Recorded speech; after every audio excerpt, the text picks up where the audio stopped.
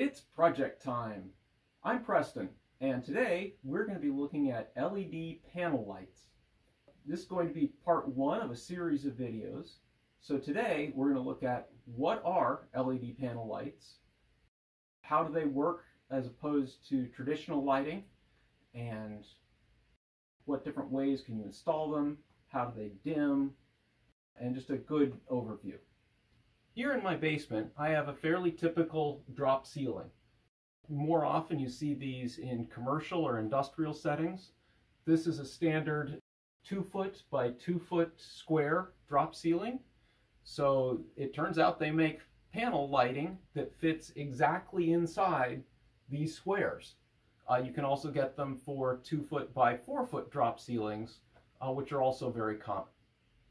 So the idea would be you remove this light fixture, you remove this whole tile, you put in the panel light that's flush with the ceiling here and wire it in, and you then have a much nicer light.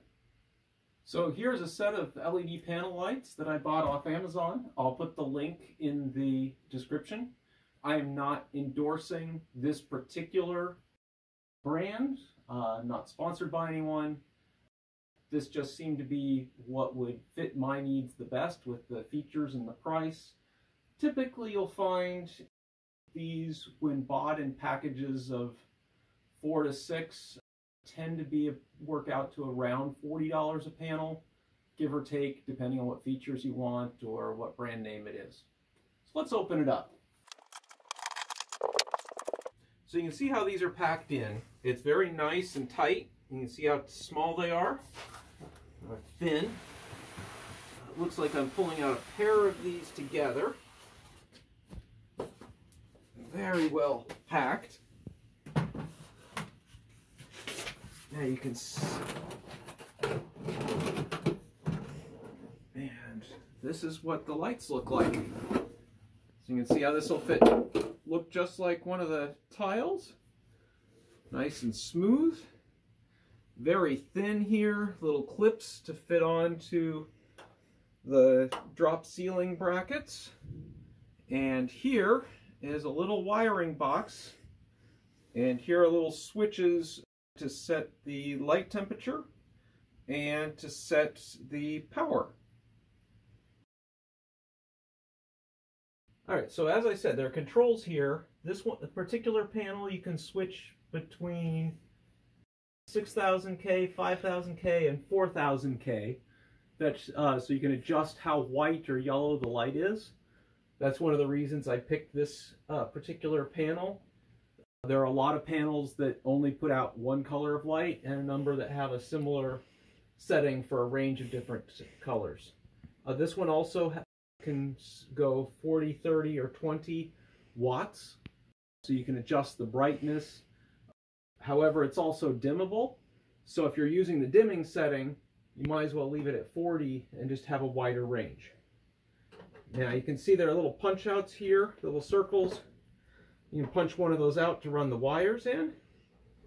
And then this is the electrical box where you wire it up. And in here you see several different wires. There's a ground wire here. There are a purple and gray wire here, which is for the dimming, and a white and a black wire.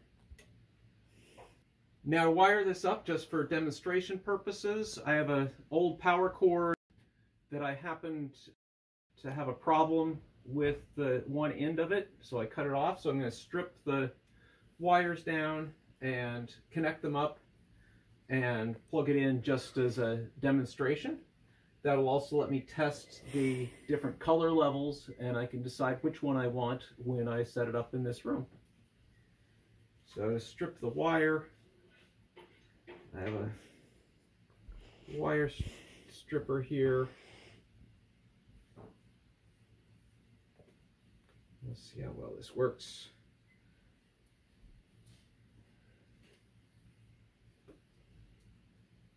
All right, strip the insulation off without stripping.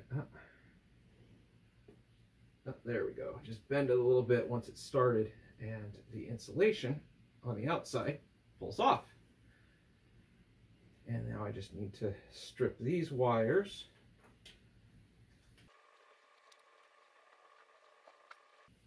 If you're doing this a lot, buy better wire strippers than I have. That's one lesson here. And now I just need to attach these with wire nuts and plug it in. This one didn't come with wire nuts. That's a good thing to be aware of, that you may need your own wire nuts for installing this.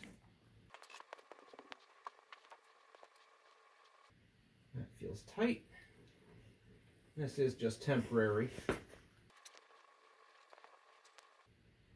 That's good and tight. And even though it's temporary, I will do the ground because I want to be safe, especially with the connection being recently done in case I did something wrong. Good to be safe. There we go. It's wired up.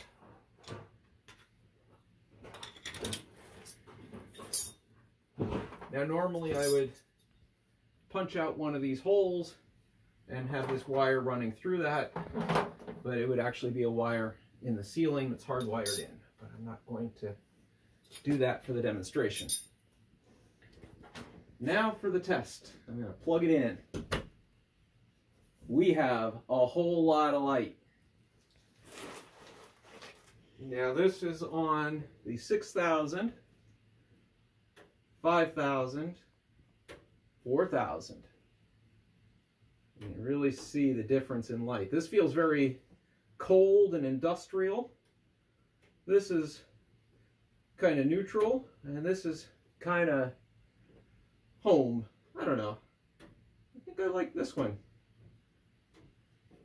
And we can see this is 40, 30, 20. Now the camera is probably adjusting for the light levels automatically, so I don't know how well that's going to show up on the video. But this is kind of like manual dimming. So that's what we have. Now let's look at the dimmer. For dimming, these lights work a little differently than what you might be used to. A normal dimmer switch controls the power that's going through the line into the light. These don't work that way. Instead, there's a industrial standard that's used in like office buildings and such for dimming, where you have a separate control signal for dimming, and then the light itself manages the dimming. So essentially there's a built-in dimmer.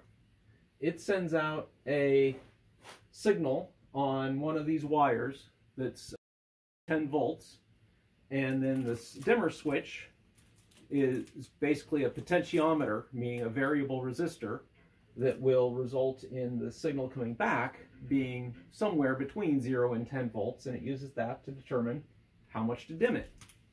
Now the interesting thing about that is that means that the dimmer portion of the switch is completely independent of the off and on.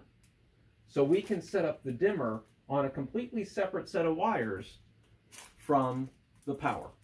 So I have this particular dimmer switch that I'll put the link for it on the description.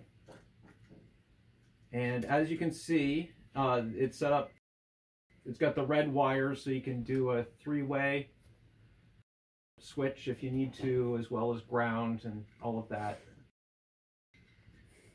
But these are for the 0 to 10 volt connection. And you can see they're the same colors as the ones on here, so I can just hook them straight on and demonstrate without even running the power through the switch.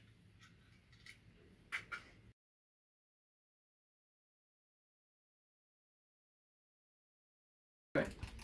This only came with one of the small wire nuts, the dimmer switch. So I went and grabbed another one that I had handy. always good to have an assortment of wire nuts if you do this kind of project. I will mention that on my review of this on Amazon, that it was just missing a wire nut, because you don't want that. The switch should come with everything needed to connect it. Now normally you would run some other wires between the light and the wall for the dimmer switch, but for demonstrations this is good. And you can use pretty much any wire for that. They make now wire that has your two conductors, the ground, plus the two wires for the 0 to 10 volt dimming. So if you're installing completely new wire from your wall switch to the light, you can do that.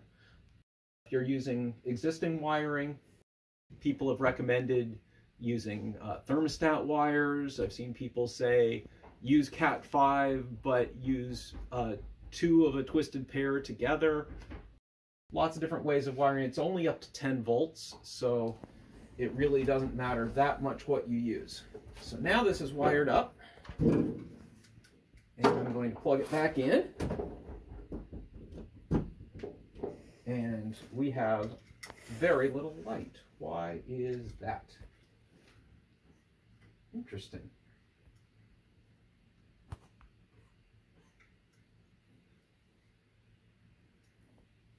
This should be lighting up.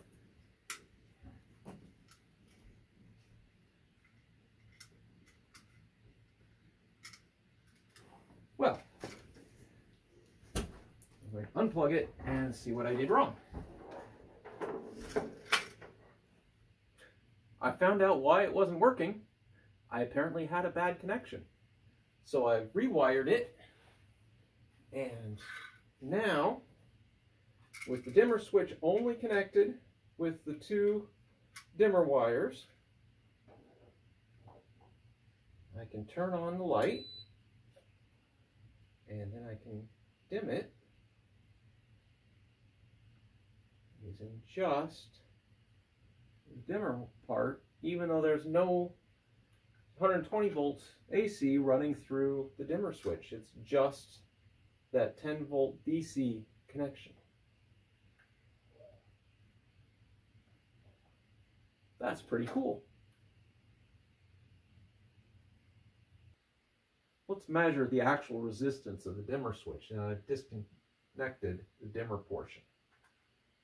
So I'll set my multimeter to ohms, and the dimmer is dimmed, which, if the wires are connected together, meaning very low resistance, the light goes off. So I should get fairly low resistance.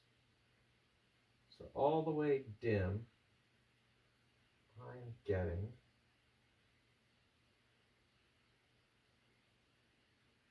about 53.6 ohms, and full bright should be really high resistance. And I'm getting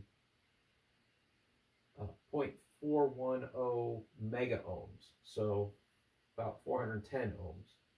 So that's kind of the range in resistance that this particular dimmer switch is putting out. A slightly wider range may give a wider setting of brightness here, but that's how it works.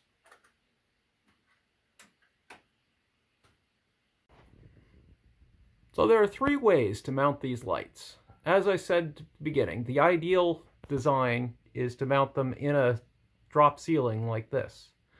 You can also get mounting kits to mount them on a regular flat ceiling that essentially are 4 pieces of metal that stick down about 1 inch with nice trim on the side to mount on a regular flat ceiling.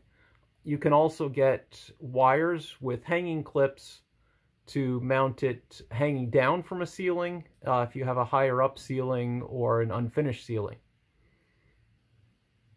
Well, thank you for joining me for my part 1 video on LED panel lights. I hope you found this useful in understanding what these panel lights are, how the dimming works, and where they might be useful. I intend to do several other parts on this where I show actually installing them in different places in my basement. I will put the links to those in the description once I've completed those videos. Thank you for joining me.